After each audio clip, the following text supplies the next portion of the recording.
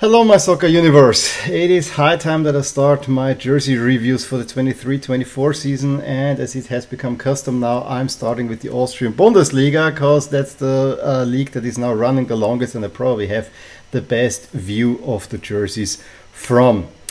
All the jerseys that you see in here I have taken pictures from Football Kit Archive, and I will rate them on a scale from 1 being the worst to 10 being the best.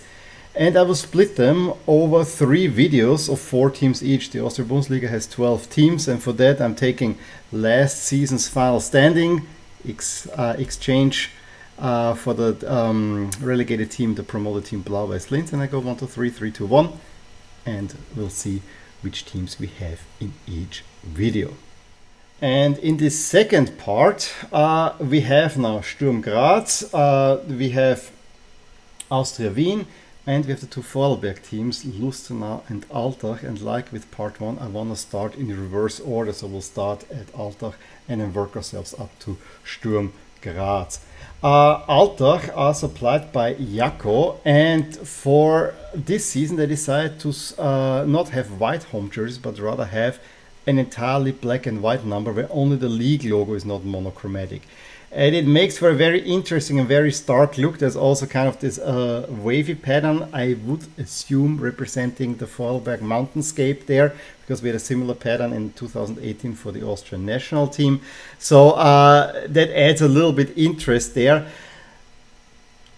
To me, that the league logo is not monochromatic kind of destroys a teeny bit of the look, but what's more is I have the feeling this looks a little bit too much like an away jersey to me. On the other side, among the jerseys from the Austrian Bundesliga, this is actually almost a standout, I gotta say. So yeah, I still cannot go high. I'm gonna give this a 6 here. As I said, the away jersey, white with black accents, and then you have the yellow. The yellow is a bone of contention for Altach fans because this is from the sponsor Cashpoint, who is putting a lot more yellow on there, but you also get it from the Pfanner, which is a fruit juice, and the Austrian Bundesliga.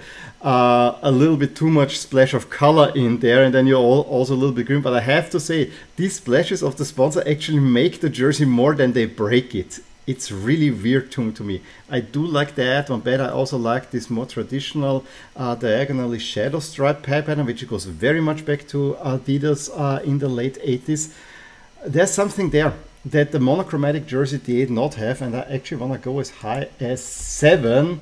Yes, for the Austrian Bundesliga, this one is actually quite good.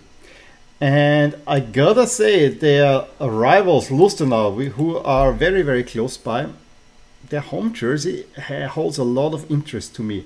It's a second Ulsport jersey in the Austrian league, and while the white raglan sleeves maybe I'm not that big of a fan of, I have to say the shadow pattern that's inside of this jersey with the big Austria Lustenau crest and then some detailing from the city and the coat of arms and so on, and the fans in the background actually there's quite something to look at. Add to it that the sponsors are relatively small, and I know that in the league I think they have a little bit of a bigger sponsor, but it doesn't really stand out so much. I have to say, the only thing I would get rid of are the Hervis sponsors here on the top. This one is actually quite good. Again, Ulsport doing much better things that one would expect from such a brand. It's not up there with Blau-Weiß Linz, that's for sure, but I would give this a 7-star as well. The away jersey, though, yeah, that's boring. I mean, it's basically a white jersey with all kinds of logos slapped on, and for that reason, I'm not gonna give this a high grade. Just for it. It's really just boring. I think the sponsors are even a little bit overbearing. Yeah, it's useful, but in that configuration, I think if this would have a little bit, you know, sleeves, a little bit pattern in there, I'm honestly gonna give this just a 3. We have seen Austria Wien last season already. They are reusing a jersey from last season, and I actually did not praise the home jersey enough. I think that my main gripe with that one is that the home jersey is purple with the golden. That actually looks nice. has a golden side strap, but that is not replicated on the pants, which has a white side strap. So I think this is a chance missed, and this is my biggest gripe I have with the entire look.